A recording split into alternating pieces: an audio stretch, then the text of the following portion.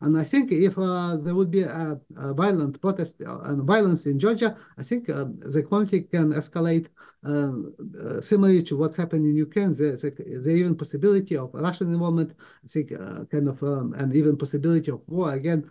If there would be overthrow of the Georgian government, especially because Saakashvili government, Saakashvili would again come to power, so it's like war with Russia would be, I think, very almost almost certain. I think, or very kind of a real possibility because Saakashvili is wants this. He openly supported such a conflict in Ukraine, and I think he might lead to similar war in Georgia. And I think current Georgian government tries to oppose this, and this is because this is in the interest of the Western governments to try to use basically Ukraine and countries like Georgia against Russia and to achieve their goal of weakening Russia.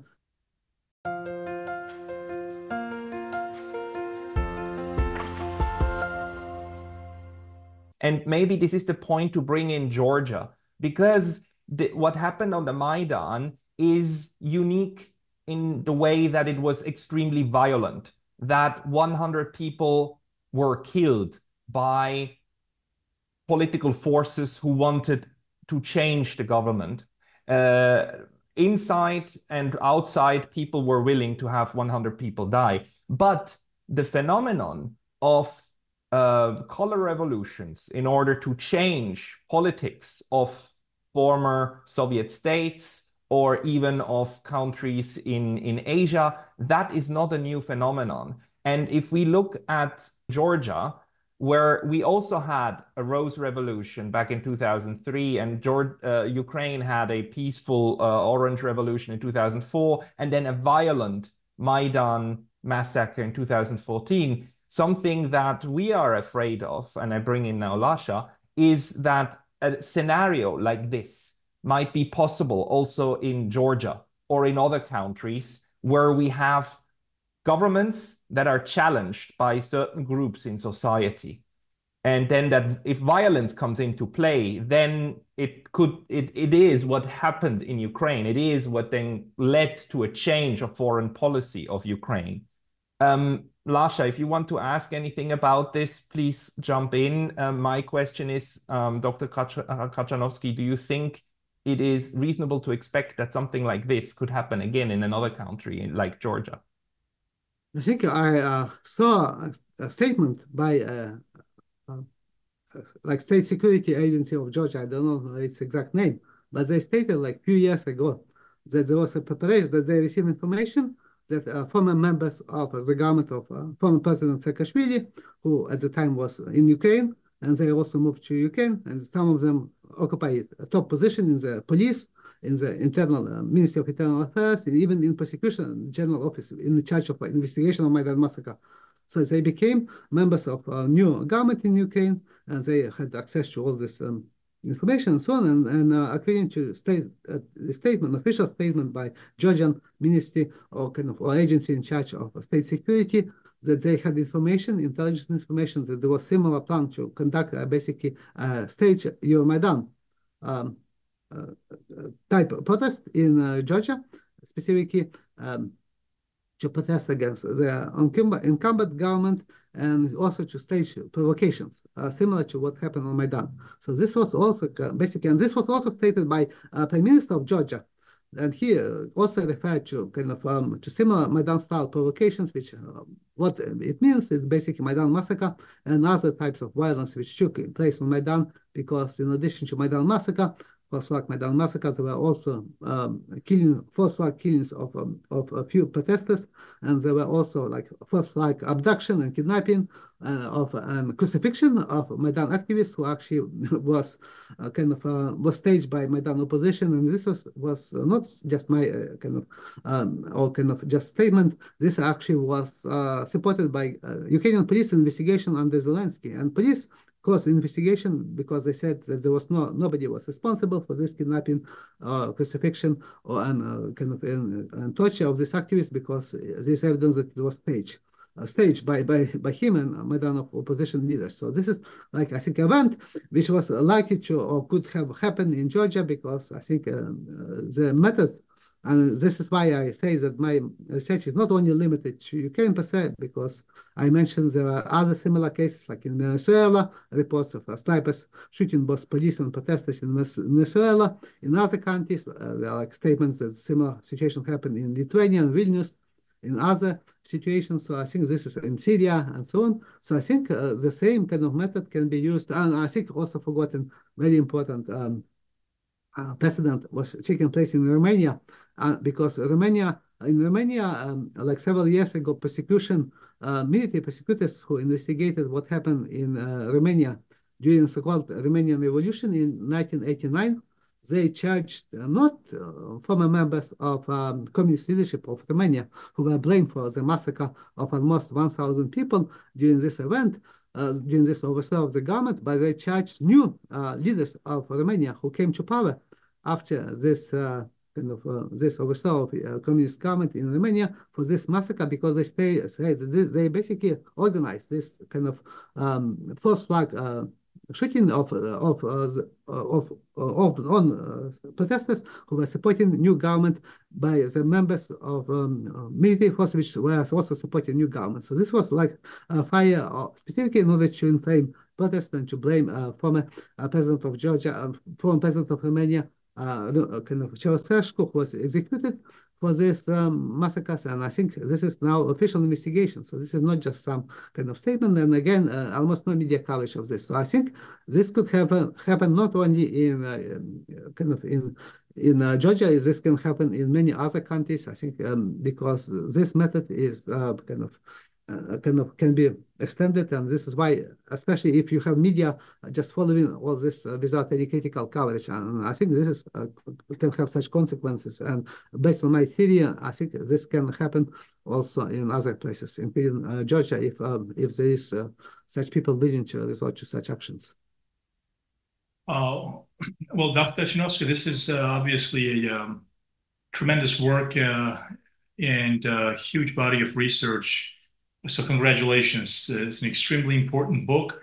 And the tragedy of the whole situation is that the problem is that in Georgia, you don't see this. Just like the rest of the sort of past, or the rest of the period that took place between 2003 and 2012 has been sort of marginalized, covered up, or ignored. This kind of a thorough research, it just unfortunately is not being done in Georgia. And, we're all fortunate that you produced this work in this book so that people can just refer to it and see what happened. From the Georgian perspective, let me just ask you, because obviously there is an international point of view of what you have written, and I just want to sort of narrow it down to Georgia. You mentioned Saakashvili a number of times. This was sort of the effort on the United National Movement to do what exactly? To help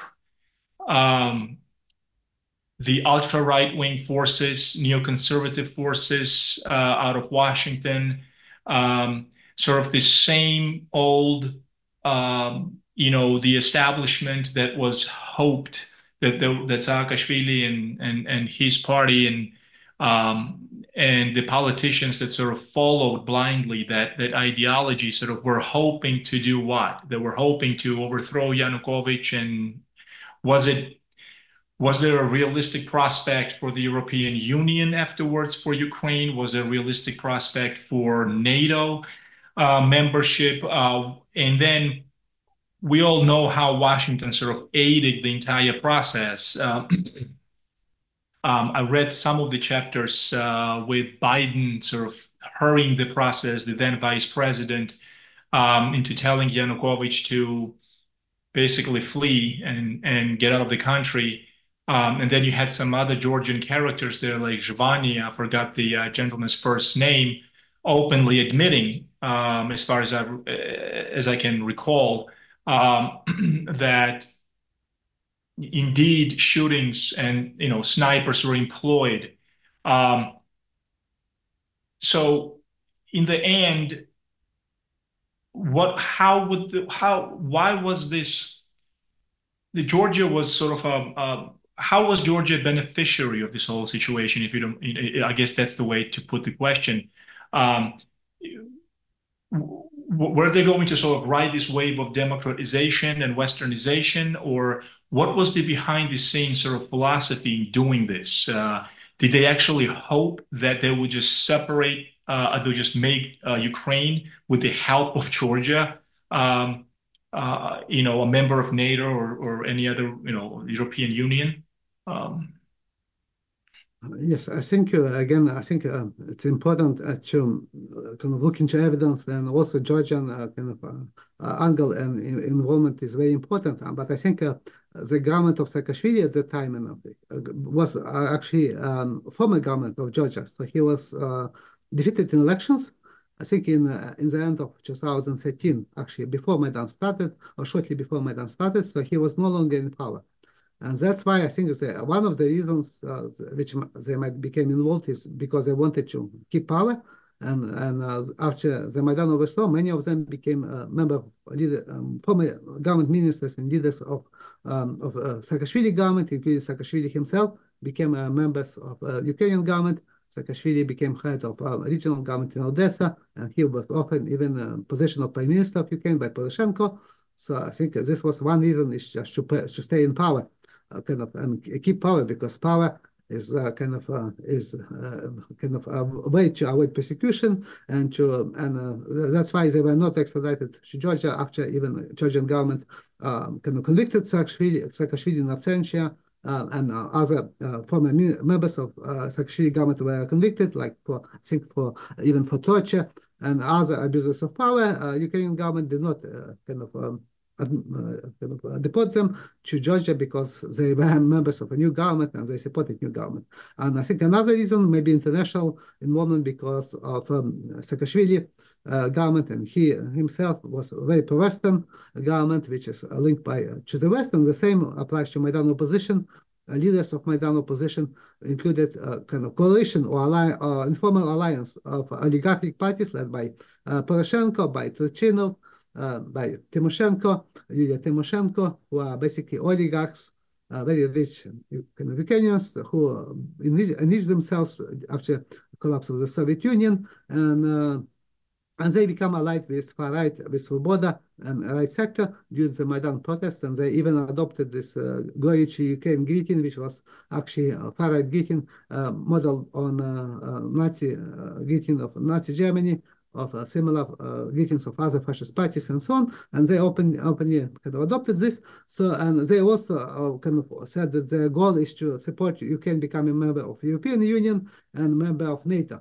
And for this reason, there was support also by Western governments, including the United States, for this Maidan opposition and for former government of Saakashvili, because they were regarded as pro-Western one and supporting kind of Western integration of Ukraine and Georgia into kind of including into NATO membership.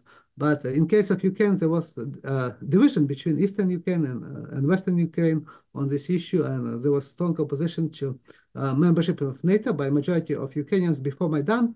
And in case of European Union membership, there was split between between West and the center of Ukraine, and also between East and South, which wanted actually further integration with Russia. So Western part and central part of Ukraine wanted European Union membership and NATO membership, but Eastern and southern part of Ukraine wanted kind of integration with Russia, not just how to say unification with Russia, but because integration similar like a customs union with Russia and open borders, and in Donbass and Crimea there was separatist movement and support for joining Russia as part of their regions, and so I think in this case. I think these two motivations led one motivation is to seize power in Ukraine and to come to power, and including by members of former government of Saakashvili, and another was kind of international dimension because they were supported by the West. So they basically believed that they would have immunity from any kind of persecution. They would receive support from the West, And this is what happened because Western governments supported them with no questions asked, no investigation were conducted. Western governments they always blame Yanukovych, and they also regarded basically Ukraine as a tool to weaken Russia, and that's why they supported this overthrow of Yanukovych government, including by involvement with these snipers from Georgia and far right, because for them this was beneficial. This was kind of a tool to weaken Russia, because I think in case of NATO membership, there is no real possibility of Ukraine becoming a member of NATO, because this is Russia said that they will not accept this, and we have a war actually in Ukraine right now, and this is one of the reasons of Russian intervention is not to allow Ukraine become a member of NATO. And in case of European Union membership, I supported actually European Union membership. One of the first publicly calling for European Union membership as a way to avoid a similar conflict and similar violence which took place in the Balkans, in the former Yugoslavia. But I think in case of Ukraine, it's already too late. And Maidan was motivated originally for as a desire to join the European Union, because they claim that Yanukovych suspended his decision to join European Union free trade and association agreement, but this agreement did not actually involve any provision for Ukraine membership in the European Union. So this was misrepresented by people, and people were told basically that you can join European Union, even so there was no such possibility. And only after the Russian invasion, European Union agreed to offer such a membership to possibility of membership to Ukraine. But I think this is quite also very important clarification, because I think, and this is Georgian experience in this regard, is very telling as well, because when Georgia was in war with Russia in 2008, Western governments also supported Georgia, and there was very positive media coverage of Georgia and Saakashvili government in the West. But after and the current government, European Union leadership said that they would no longer support, or they would actually oppose actually even membership of Georgia in the European Union, because of the new law about these foreign agents, which was introduced by the new government of Georgia and supported as a way to basically become a more neutral and not to join this war, proxy war in Ukraine. And I think the same can happen with Ukraine.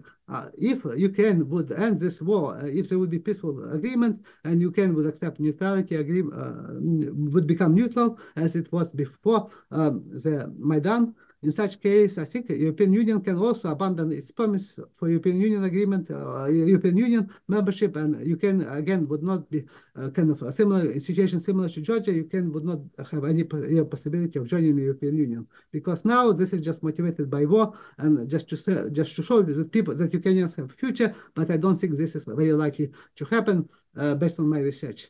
This is just basically a bait, or kind of just to show that this is a way to motivate Ukrainians to fight, but I don't think this is likely to happen. And maybe I would like to state here again, everybody, please support Dr. Katchanovski by donating toward his book project for open access. I'll mention this again later, and you find the link in the description. And we need to emphasize here that despite all of the rhetoric coming from the West, that transition of power has always to be peaceful and that the Western countries are democracy loving, it is irrefutable that sometimes Western countries support violent uprisings and violent overthrows of current governments. I think this is absolutely clear. And the danger is that when you have certain instabilities, that then these forces might come to the fore and even instigate violence in order to justify a change of government. Can you generalize your insights and say, like, under what kind of conditions is it most dangerous that political violence, even inspired from the outside, becomes part of a process from what you have studied? I think this is the illustration. Ukraine is just perfect illustration of this because when this started, Maidan started, I wrote an article in Open Democracy predicting this is a real danger of war in Ukraine, civil war in Ukraine, breakup of Ukraine, which happened in Donbass and with Crimea, basically process Crimea, seceding Donbass, in which there was support for joining Russia, also seceding and becoming with Russian support. So now you have breakup of Ukraine, which already happened civil war, and now this escalated to war between Russia and Ukraine, which also became proxy war between Russia and the West in Ukraine, which is, I think, most dangerous and most significant conflict in the world. So this is, I think, just illustration of danger and kind of such events, which were supported by the West. Even so, the Western governments, they would never support such policies in their own countries. They would not support overthrow, like what happened, I think, on January 6th in the US, and the reaction to this is totally different kind of in the West to what happened in Maidan, because there was, even Zelensky said there was similarity between Maidan overthrow of Yanukovych and January 6th, but kind of US government, Biden administration supported this. They condemn far-right and neo-Nazis in the US, but they claim that even a lot of Republicans are kind of fascist and so on.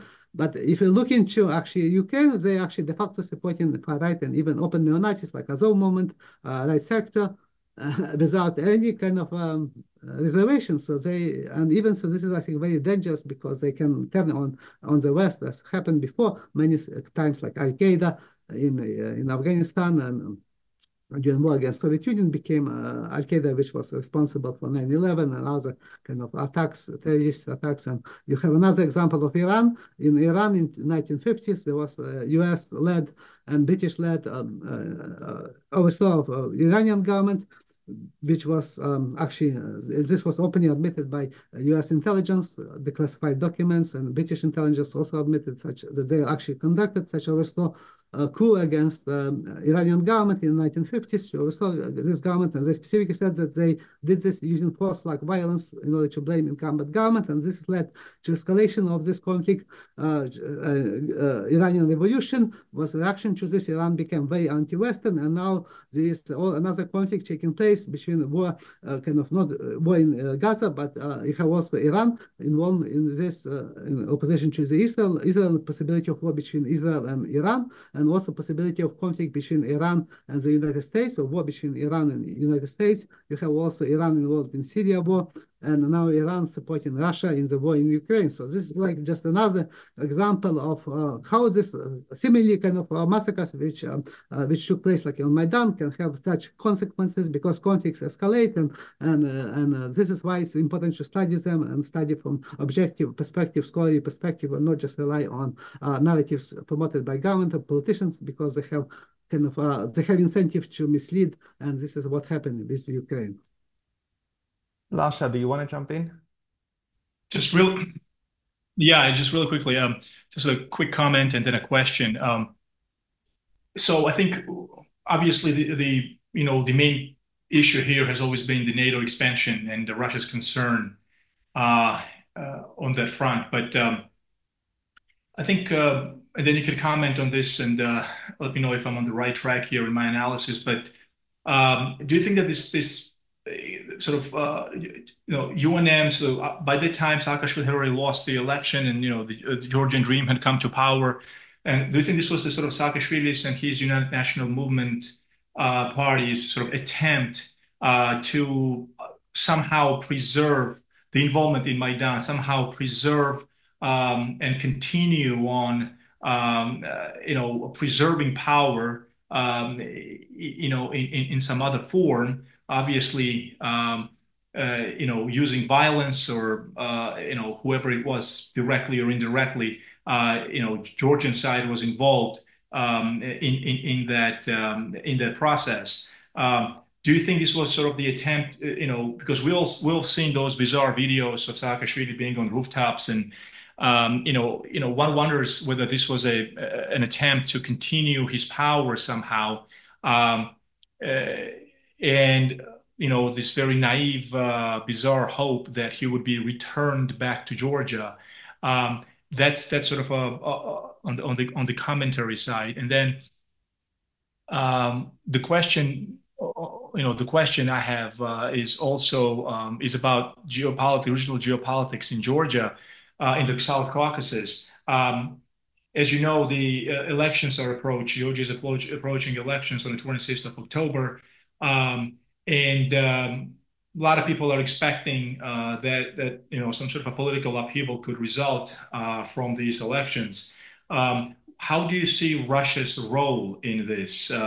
What do you think Russia will do? Do you think there is a possibility that Russia might acquiesce if, and I think this is a big if there is an attempt by the West to,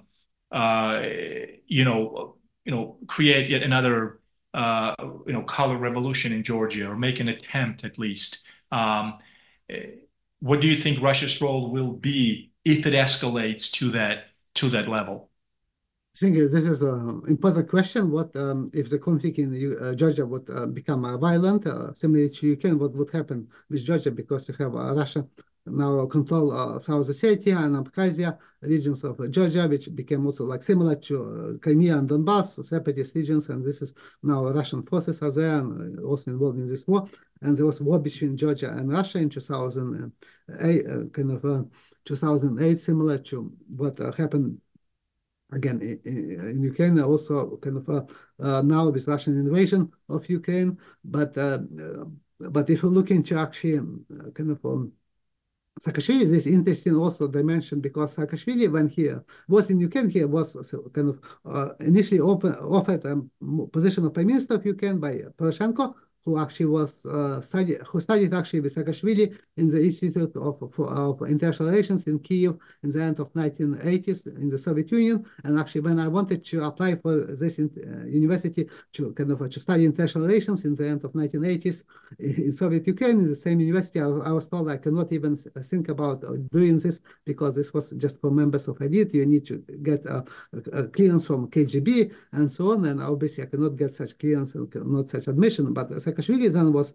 studying in this university, and even he was regarded as recruited or offered recruitment by KGB and so on, along with Poroshenko. But I think what after Maidan, he started to go in conflict with Poroshenko, and Poroshenko accused Saakashvili of basically of trying to stage coup in Ukraine on orders from Russia. So he basically Saakashvili was accused in Ukraine by Maidan opposition, his kind of leaders from Maidan opposition government at the time, of trying to stage coup and working for Putin. So this is like kind of politics. So they always blame Russia, no matter what is real or not. But this was totally kind of very strange, and this is why he was trying to escape on the roof from Ukrainian kind of security forces, trying to who wanted to arrest him. And later, when he was supposed to testify at the Maidan Massacre trial as a witness, he was on the day before his testimony, he was put on plane by again Ukrainian government forces and flew to Poland.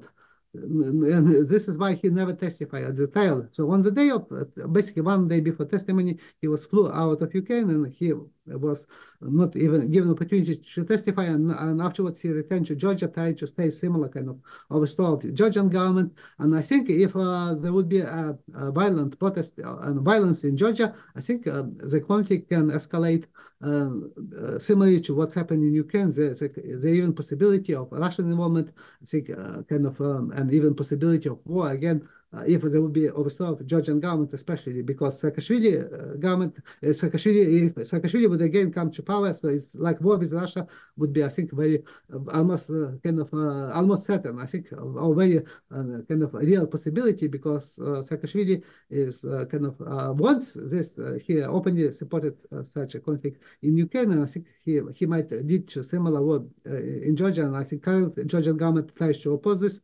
And this is because this is in the interest of the Western governments to try to kind of use basically Ukraine and countries like Georgia against Russia, and to achieve their goal of weakening Russia and Russian power. And I think Russia kind of illegally invaded Ukraine, but I think this war has kind of started in the 2014 mass protests and violence which took place in particular Maidan Massacre. And if similar event would take place, I think then conflict can escalate very rapidly and would be devastating, would have devastating consequences to Georgia as it was to Ukraine. We're now witnessing this, and I just talked recently to kind of my relatives, people who live in Ukraine, in Western Ukraine, which is I'm from, and they tell me stories that now even, and I saw videos now, like people, men basically are captured on the street. They just in the middle of street, they are taken without even possibility to contact their families. They're taken from the street by the police and military recruitment officers, beaten often, and put via medical commission without any kind of examination of their medical conditions, and sent to training, and then sent to frontline without without even sufficient military training or weapons to fight in this war against Russia, and many of them are killed. Again, and now there are empty streets and empty locations, even in Western Ukraine, which is very anti-Russian. And this is, they never supported like joining Russia. They always supported Western integration of Ukraine and so on, independence of Ukraine. But now I think even the men are hiding there. They do not want to fight. But again, this is never reported by the media because kind of now you have Ukraine is a very useful tool by the West to use this kind of against Russia. And I think this was the initial goal of the West, basically to support this overthrow, even if it was illegal, it was unconstitutional, it was criminal. And it was undemocratic and a violation of human rights. This is like this is not accidental. There are many other cases like Western government supported even type of Al Qaeda in Syria during a civil war in Syria. So this is they supported kind of so-called freedom fighters, which became later Taliban and Al Qaeda in Afghanistan, and so and many others. They supported after end of World War II. They supported UN and UPA fighters in Ukraine, which were Nazi collaborators in Ukraine. So this is like nothing new for the West. I think this is why it's very important to understand not only Ukrainian politics, but also Western politics and US politics in particular. And this is what also I study US politics and policy towards Ukraine. And so for me, this is not a surprise. This is actually how politics work, and especially US politics. They have a very different policy in the US and their own countries compared to what they do for other countries, especially countries which are like used to be Latin American countries or countries which are not regarded as kind of as very close, like Canada or countries in Western Europe. For them, Ukraine or Georgia, I think this is just tool against kind of in the geopolitical games. And recently, just in the last few days, there was an interview by Victoria Nuland. And in this interview, Victoria Nuland openly admitted that US and British governments gave advice to Zelensky government not to sign peace agreement with Russia in spring of 2022, to sign agreement which would end the war, because they said this is not a good agreement and would not be deal for Ukraine. Even so, Ukraine delegation signed this preliminary agreement. They agreed to neutrality of Ukraine in exchange of Russia withdrawing its forces from Ukraine and from occupied territories of Ukraine, with the exception of Crimea and Donbass, which fate of which were decided later at the meeting between Zelensky and Putin. But Nuland and Western governments and Boris Johnson actually was sent to Kyiv to block this deal because it was not in the interest of the West. So they just sacrificed Ukrainians, and more than 100,000 lives of Ukrainian men were sacrificed because this was in the interest of the West. So this is like cynical policy, and they actually claim that they are pro-Ukrainian, they support Ukraine, but actually they don't support this. For them, this is quite opposite. So, and I think the same kind of rhetoric is used in Georgia and so on in other situations. And actually a very interesting also case, it's not only governments, but also NGOs which are funded by Western governments and Western foundations. When I studied after Maidan, there was, after Zelensky was elected as new president, more than 20 Ukrainian NGOs, leading NGOs, issued a collective statement, collective letter saying that Zelensky and his government have no right basically to negotiate with Russia to end war in Donbass. This was before Russian invasion. So they said this is like a red line. And they this is like NGOs. They kind of they issue basically said to Zelensky government not to negotiate the end of the war because they said this is against against the interest of Ukraine and so on. Even so, I check all this international, all these NGOs, non-government organizations, and all but one of them were financed by Western governments and or financed by Western foundations, like Soros Foundation or any other foundation. So they basically talk on behalf of Ukrainians, but they were funded by the Western governments and the Western foundations, and they basically openly went against elected president of Ukraine, Zelensky, who promised in his election campaign, which led to his victory in this election campaign as president of Ukraine, to become to end this war. And now he is when he switched to to opposite from what he promised, he started to rely on saying that Ukraine would fight Russia, and he now presents himself as leader, fighting Russia. So all of these foundations, which are funded by Western governments, support him and his policy. No questions about human rights, no questions about violations. Even so, you have videos like people getting beaten, snatched on the street without any possibility. Opposition is almost totally destroyed. You have now electricity, almost no. Half of Ukraine has no power. And winter would be very devastating consequences. You have 7 million of Ukrainians left Ukraine, and this is devastating consequences. But for them, this is fine because they have exemption from mobilization. Because again, this is like a new elite, actually, and their interests, I think, not supporting Ukraine. They act on behalf of Western sponsors. I think this similar situation was recently in Georgia when this law was introduced about foreign agents, and there was a big opposition. They claim this is like a Russian law and so on, but this is actually something similar would be totally unacceptable in the US or in the countries like Canada. And I think this is why this is a policy which can be only explained by American exception. Is theory which was developed by my professor, advisor Seymour Martin Lipset in the US, who said basically United States often act as believing that they are unique in terms of their their actions, and the same applies to their foreign policy. And I think this can explain why US policy is so different in the domestic area, in their own policy towards Americans, compared to what they act in international arena in other countries, supporting such policies which were never acceptable in their own country. Politics is based on power, and the elites in power, they want to increase their power internally and externally, and whatever helps their power is something they will support or somebody they will work with. It is very sad, but the big lie that is fed is that this is a value-based or principle-based Western democracy. Dr. Katchanovski, we need to finish the interview here. I would like to thank you very much. And again, everybody, if you want to support Dr. Katchanovski's work, he is trying to raise funds to do an open access publishing so that the book can be downloaded by anyone. Look at his book. Parts of it are already out. I will put all the links into the description. You can download a lot of his research for free. And please support Dr. Katchanovski on fund.me. The link will be below. Dr. Katchanovski, Lasha, thank you very much for your time today. Yes, thank you very much, and thank you everybody who contributed for supporting my open access publication of this book. I want to make sure that more people have access to this information, because this is, I think, of public interest to learn actually what happened in Ukraine, and also to avoid repetition of similar situations and dangerous developments in other countries.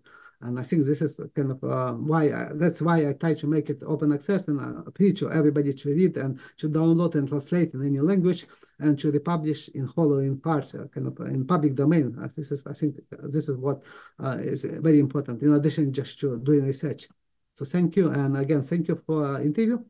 This is a very good idea. Also, the translations, we will keep on that, and we will talk to you again. Thank you very much. Thank you very much.